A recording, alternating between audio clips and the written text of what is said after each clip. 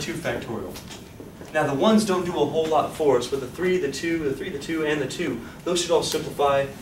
If you simplify these, the way I'm looking at it, I'd say these 2's are gone. We're going to simplify those out. Maybe this 2 and this 4. Maybe this 3 with the 9.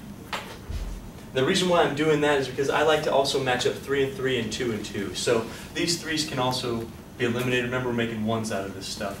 And this 2 and this 2 can be eliminated. We're making 1's out of that stuff. Then I just have to multiply 10 times 8 times 7 times 6 times 5 times 3. And I can get the appropriate answer. Did you guys all do something similar to that?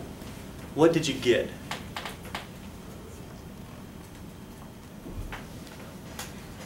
When you multiplied? Did you multiply? 50,400. Okay. 50? Oh, you all got it. 50,400 different words you can make up from statistics. Fortunately, we chose the best one at the beginning, just statistics. That's great. If you had had 10 factorial different words, that'd be way bigger than 50,400. How about if you start on this one? How many ways could you plan to have a family with 7 girls and 5 boys? How many people are we having in this family? How many kids? So if you had 12 distinct items, you would get 12 factorial from them. So that'd be 12 ways if you would like said, how many ways could you arrange 12 people's names? That would be it. But for our case here, we're considering our girls and our boys to be the same. So we have non-distinct items. What do we need to divide by to get rid of some of these choices?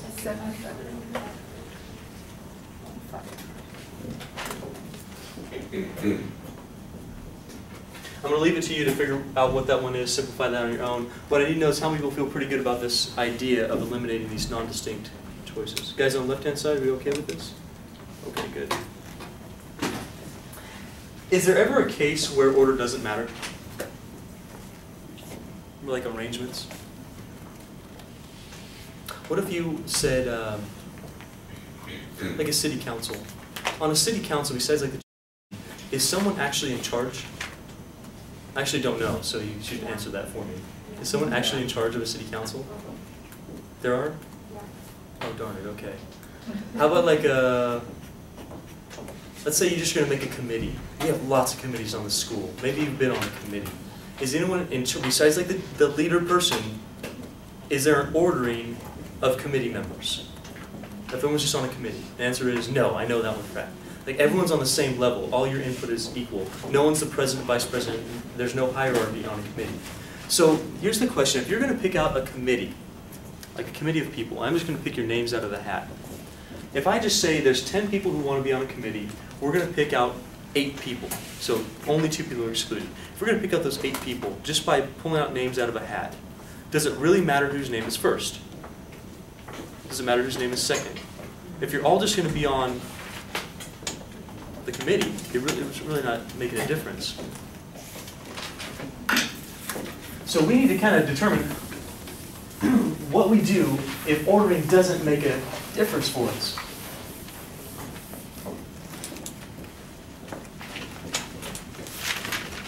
So sometimes order doesn't matter.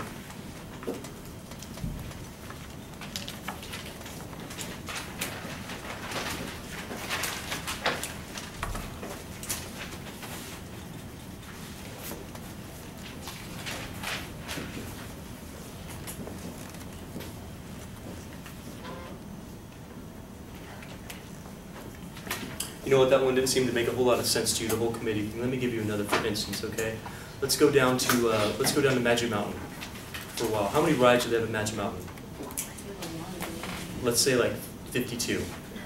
Like 52 rides, one for every week of the year. Okay? So you give every week a different ride. So they have 52 rides. And you say, I don't really care the order that I'm going on those rides. All I care about is I want to go on 5 rides. Just 5. I don't care which one comes first. I don't care which one comes second. I just want to ride my 5 rides. Because at the end of the day, you just want to say I rode the Riddler and the Tatsu and whatever 3 other. I've only gone there like twice. The what now? Superman. X2, and Batman. Okay, those are the rides. That would be 5 rides. Would it matter the order you went on? I don't care, as long as I'm going on the rides. So in our case, the arrangement of those rides, going on Superman first versus going on Batman first, really wouldn't make a difference to us. We just want to go on 5 rides. You get the idea. So the arrangement really doesn't matter.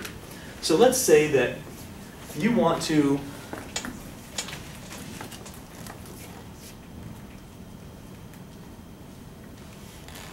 go on 5 rides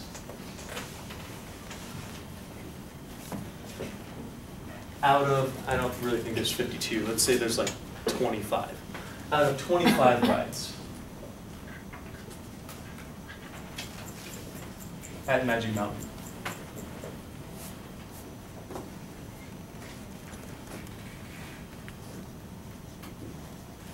You don't care about the order on which you go on these rides.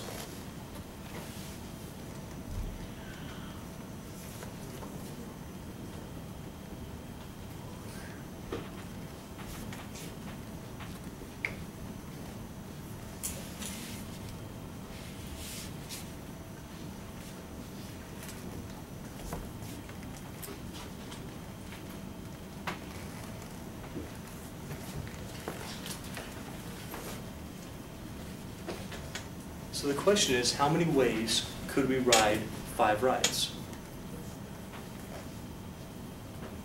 Or how many combinations of 5 rides could we select?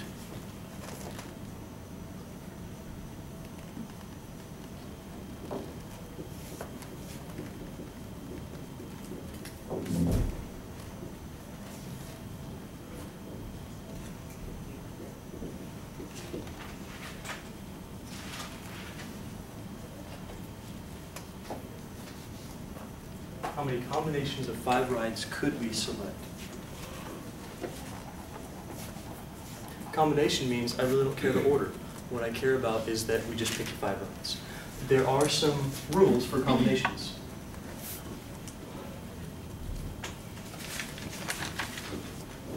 First rule,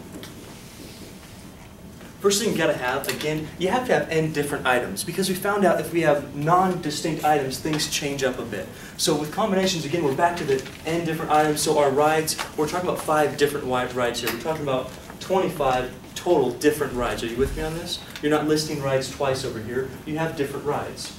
So n different or distinct rides.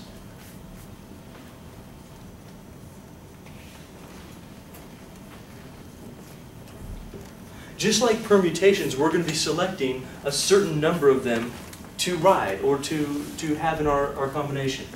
So we're still selecting, what was that letter we used to select a certain number? R of them.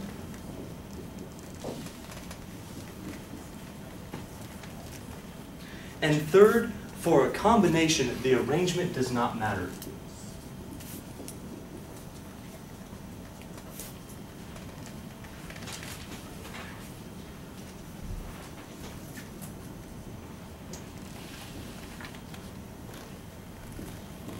So ride A, B, C, going on A first, then B first, then C first, would be the same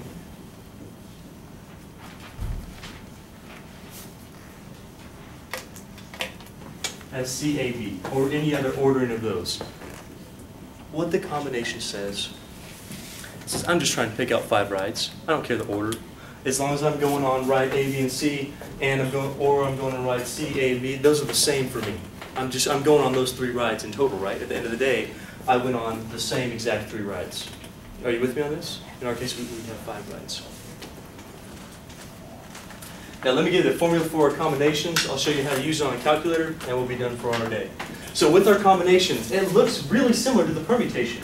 We still have an N. We have a C now instead of that P, because instead of a permutation where arrangement matters, we have a combination where arrangement doesn't matter, but we're still picking out our items. On the numerator of fraction, we still have our n factorial. That would be the total number of arrangements with n distinct items, and that's what we have. However, we are going to have to eliminate a lot of stuff on the bottom. Now, when we do this, n minus r factorial, What they got rid of was all the arrangements that we didn't want that did not include our items. That's the same as a permutation. Right now you have a permutation. Nod your head if you're still with me. That's a permutation. How we make it a combination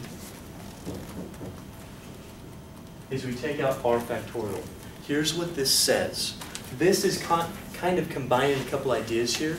This is treating those r items as non-distinct. It's dividing out, treating them like non-distinct. Because look what happens. This says if CAB is the same as ABC, that's treating those three items as non-distinct items, and that's how you get rid of them. Do you see the similarity there between that? That's what that's doing for you. Now, can you do it on a calculator? Can you do it by hand? Sure. But it's a lot easier on your calculator. We're going to show this real quick on your calculators here.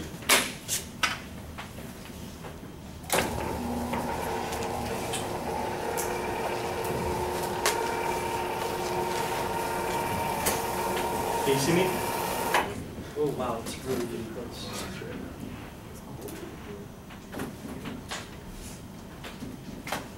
Where do you go to first, ladies and gentlemen? Math, and it's going to be where? Yeah, you might have already seen it actually.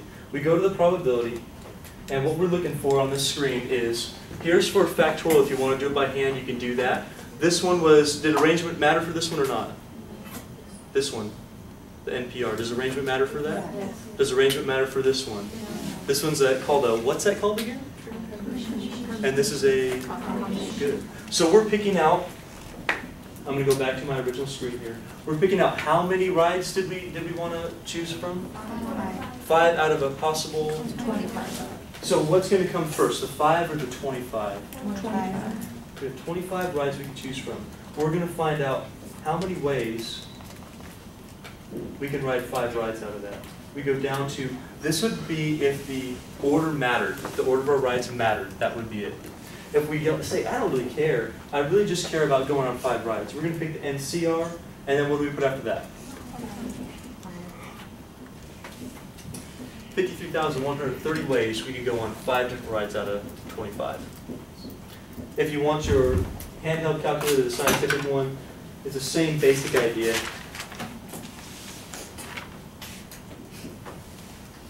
We do our 25. On this case, you had to press the second button to get down to your NCR, which is above the number 8. And then we press our 5, but we'll get the same exact answer.